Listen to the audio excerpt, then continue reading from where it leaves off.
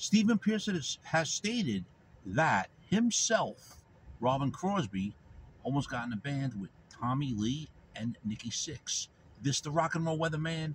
My name is Sean Morrison, and this was prior to them forming RATT and MOTLEY CRUE, respectively.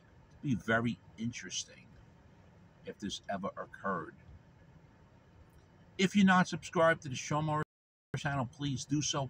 Everyone subscribe. Thank you very much for your continued love, honor, and support. It's greatly appreciated.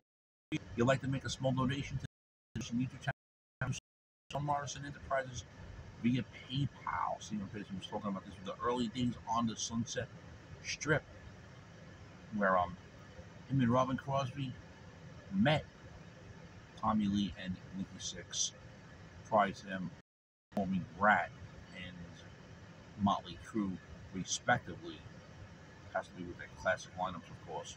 But it would have been interesting if these four guys had a band together.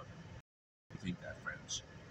Shame, shame, shame